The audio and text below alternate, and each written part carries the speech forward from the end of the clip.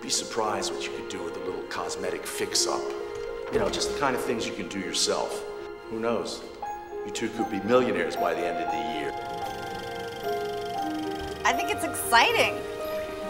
I've always wanted to live in a haunted house. An added bonus to an already perfect living situation. Haunted house my ass. You need an analyst. Why is it so hard for everyone to accept?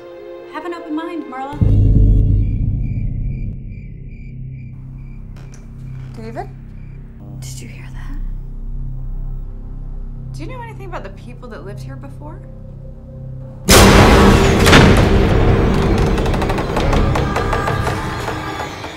Remember that spirits can't hurt you. Are you sure about that?